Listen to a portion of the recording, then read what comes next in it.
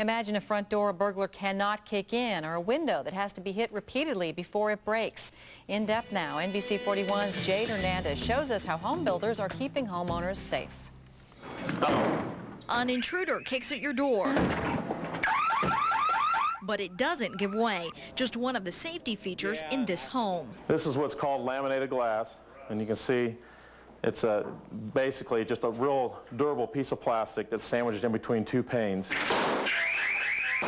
It takes a baseball bat repeatedly hitting this glass door for it to finally shatter. And just down the hall from these sliding doors. And if this red light is on like it is right now, that means you left one of your garage doors open. The development of testing products and incorporating it into a home construction phase is probably something that is extremely new. This house goes on the market for $185,000. The safety feature package costs just a fraction of that at just under $1,500.